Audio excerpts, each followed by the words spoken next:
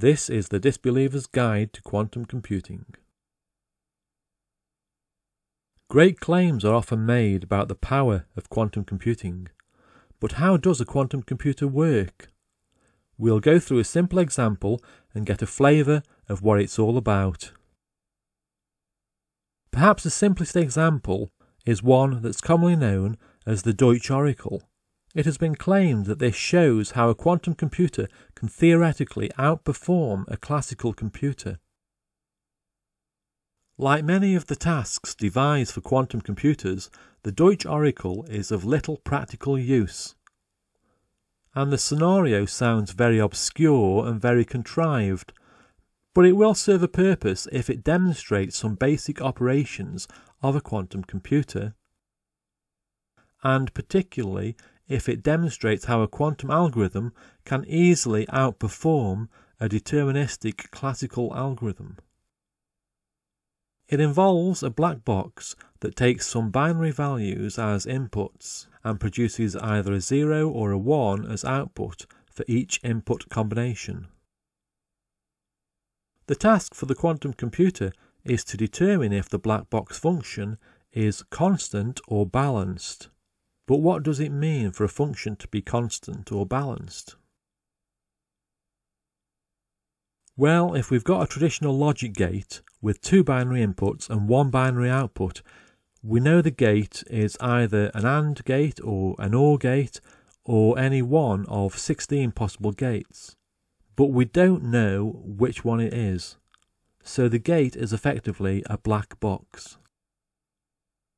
For the 4 different input combinations of 00, 01, 10 and 11, a constant function will either always return 0 or always return 1, whereas a balanced function will return a 1 for half the input combinations and a 0 for the other half, so there will be 2 zeros and 2 ones in the output values of these balanced functions. In the Deutsche Oracle, we are told that our black box is either a constant or a balanced function, so we can ignore any unbalanced functions. Now let's simplify things even further and just have a single input to our black box. With just one input bit, we have 4 possible functions, 2 constant and 2 balanced. One function simply sets the output bit to 0. Another function just takes the input and outputs the same value. Then there's the NOT gate, which flips the input bit. And the last function simply sets the output bit to 1. Now, computational performance is related to how many queries we need to do in order to determine if the function in the black box is constant or balanced. With classical bits, we need to do 2 queries. We need to try inputs of both 0 and 1 in order to determine if the black box function is constant or not. But with qubits instead of bits, an answer can apparently be obtained with just 1 query. Furthermore, no matter how many inputs there are to our black box, the quantum solution can be found in just 1 query. This is a type of decision problem, which is a problem that returns a yes or no result. And quantum computing is supposed to be good at solving optimization problems, because they can be implemented as repetitive calls to a decision problem. So now we need to get our heads around qubits. We can think of a qubit as being in any one of many possible states. The states and operations form a state machine on a unit circle or a unit sphere, otherwise known as a block sphere. In this example, we are only concerned with x and y values, so our state machine can be represented on a circle drawn on an xy graph. The circle has a radius of 1 and is drawn around the origin. Then the coordinates of 8 evenly spaced points around the circle forms our unit circle finite state machine. We can now think of a qubit as being a circular disk with a single dot on its circumference corresponding to one of these 8 positions. Regardless of which of these 8 states the qubit is in, when we measure it, the state is said to collapse into a classical bit value of 0 or 1. Qubit states can be shown using Dirac vector notation, which shows the value of a vector between a bar and an angle bracket. If a qubit is in a state where the y-coordinate is 0, then when measured it will produce a classical 0 binary value. And if a qubit is in a state where the y-coordinate is 1 or -1, then when measured it will produce a classic 1 binary value. The other 4 states have plus or minus 1 over the square root of 2 as their x and y coordinates, and these are called superposition states. And there is an equal probability that these states will collapse to a 0 or a 1 when measured. It is also useful to know that we can initialize a qubit to a known state, and we can use quantum logic gates to perform operations on qubits. And one of these quantum logic gates is called the Hadamard Gate. If we only consider x and y values, then this gate effectively rotates our circular disk around a line that goes through the origin at an angle of 67.5 degrees from vertical. So the state of the qubit will flip to the opposite state around this 67.5 degrees axis. In quantum circuit notation, this gate is represented by a capital H in a box. This gate can be thought of as operating on the block sphere. But we're not going to consider states on the block sphere because it's much more involved and it's not required for this example. The Hadamard Gate is said to put a qubit into superposition. Another 2 gates that we need to know about are the NOT gate and the controlled NOT gate.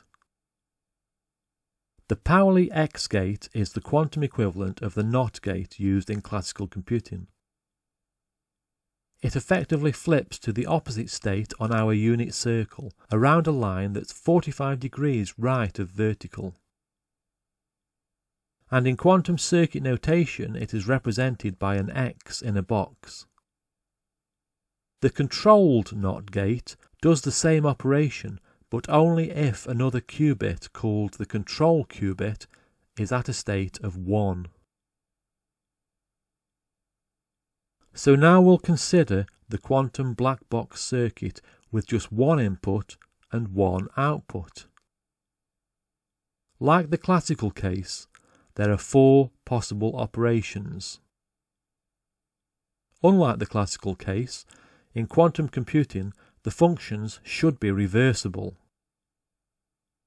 So if we apply a constant function, such as set the output qubit to 0, then it would be nice to be able to apply a function called reverse constant 0 that would set its output qubit to be the same as the original input. But we can't do that if the original input is lost. Problem is solved by including an extra qubit that will be used to form the output, thus preserving the input qubit. As a result, we have 2 qubits going into the black box and 2 coming out. Then using these 2 lines, we can construct the quantum circuit notation for the 4 possible functions, which are: set the qubit to 0, set the qubit to 1, do nothing to the qubit, and flip the qubit. And so one of these is inside the black box. By applying some NOT gates and some Hadamard gates, we can produce a circuit whereby the output qubit will be 1 if the black box contains a constant function, and 0 if it contains a variable function.